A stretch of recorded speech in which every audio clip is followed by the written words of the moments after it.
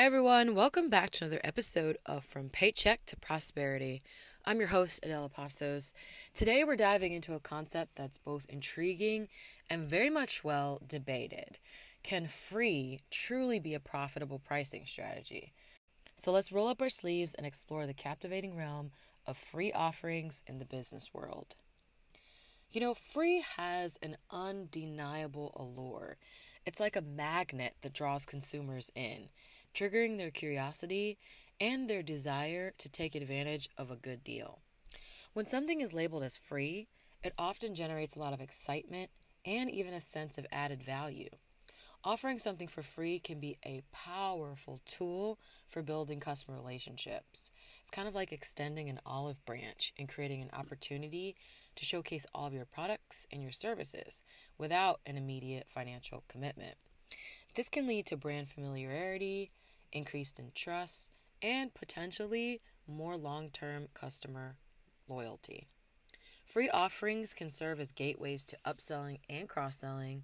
It's kind of like inviting someone in with a complimentary sample and then getting the chance to introduce them to your offerings that they might find valuable in the future. This strategy can lead to additional sales and increased revenue streams.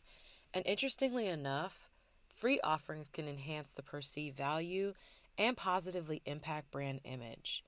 Consumers are often associating free with a high value, which leads to a positive perception of your brand. So, however, there's a flip side to the free strategy.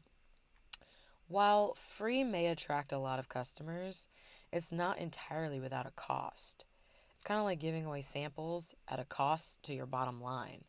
Companies need to be very careful and assess the balance between acquiring customers through these free offerings and then the associated cost. The challenge really lies in turning free offerings into sustainable profits. It's like navigating a maze to find the treasure.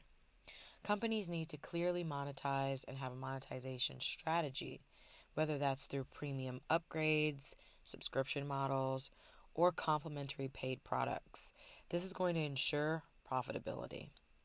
Managing consumer expectations also becomes very crucial when you're using free as a pricing strategy.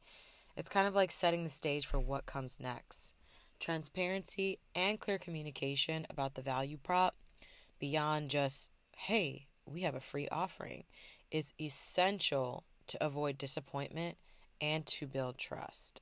So in conclusion, my friends, the question of whether free can be a profitable pricing strategy is a complex puzzle. But it's really about leveraging the allure of free while balancing cost and creating a path to sustainable profitability.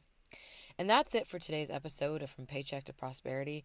Thanks for joining me in on this exploration of the free pricing strategy. If you're interested in my list of top recommended business resources, head on over to adellapasos.com and I'll catch you in the next one where we'll continue to unravel the intricacies of business and prosperity. Take care.